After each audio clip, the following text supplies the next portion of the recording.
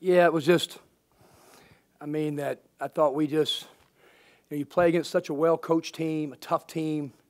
I mean, that team is so good defensively. I thought the most critical part of the game is when they turned us over that period in the second half. I don't know if it was 5 out of 6, 5 out of 7, and we just got like, we call them kills, 3 stops in a row.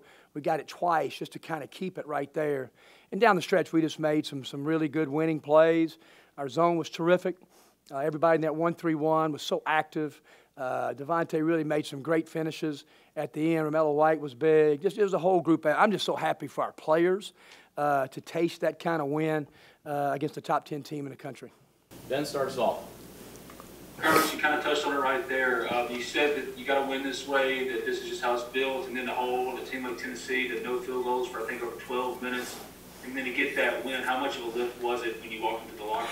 Yeah, they were just so excited. I mean, they were, and just, we've had some games we didn't close out, and all we talked to Devontae about the last couple of days and down the stretch here was just, winning time and closing games. And I thought he led like a really great experienced guard in our league. And but it was just defensively. And then we made some timely free throws. Romello did.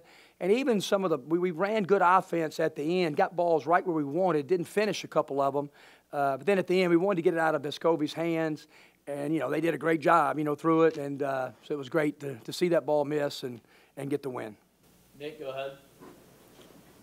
Kermit, I think you guys outscored them by 20 in the paint tonight. Just what allowed you guys to kind of reestablish that physicality down low? Yeah, I don't think that we settled. We were determined to get the ball to Romello, and I thought he did a really good job of wanting the ball. I thought we delivered the ball to him, and, he was real physical.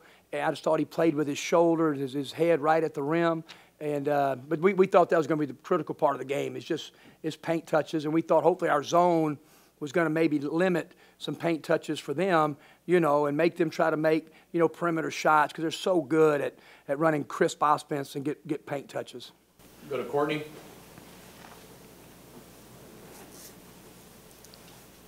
Courtney, I think you're still muted. Go ahead.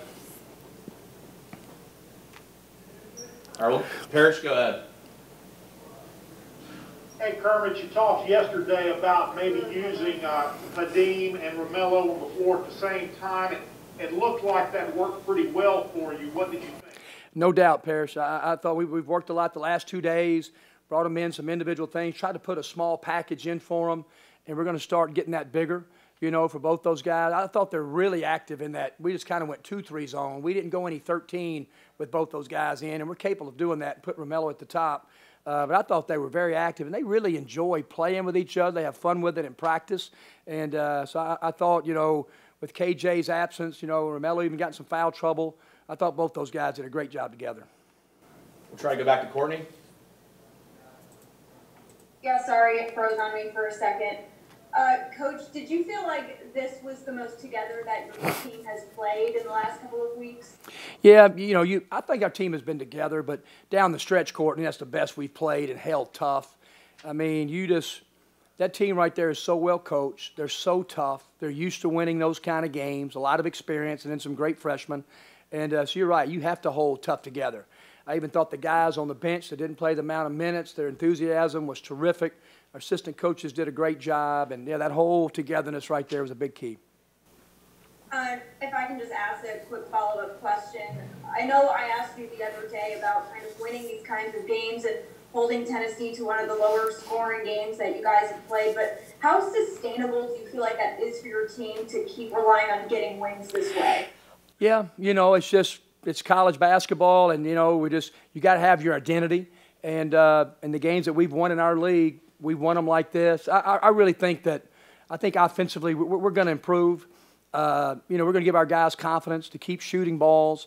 And I thought, Tennessee just makes it tough on every shot. I mean, it really is. If you got a good shot, you better take it. And but it's our identity. We got to be a defensive team first. Play in transition. I thought our defense created offense that we created, and Devontae made some great plays, in transition. So we're still going to play fast in the break now and try to get easy baskets. Go back to Ben. It's cliche, Kermit, but what kind of boost with 8 games left? I mean, this is this home stretch here, but what kind of boost can that provide? Yeah, we needed it. I mean, we just needed a win like this, Ben. I mean, those guys have. They've had some disappointments, and but again, we came in on Sunday, and we weren't real physical, but we did a lot of individual, and we did perimeter meetings, big meetings, some individual meetings. Really just watch the second half, try to really stay positive with our team, you know, and get them prepared. And I thought we had a good plan. Our guys believed in it, and yeah, it was just everybody this time of year. I mean, just needed something to hang your hat on, and to be the top 10 team. I just got to give our team a lot of confidence. Any more questions for Coach? All right, thanks, Coach. Thank you, guys. Guys will have players.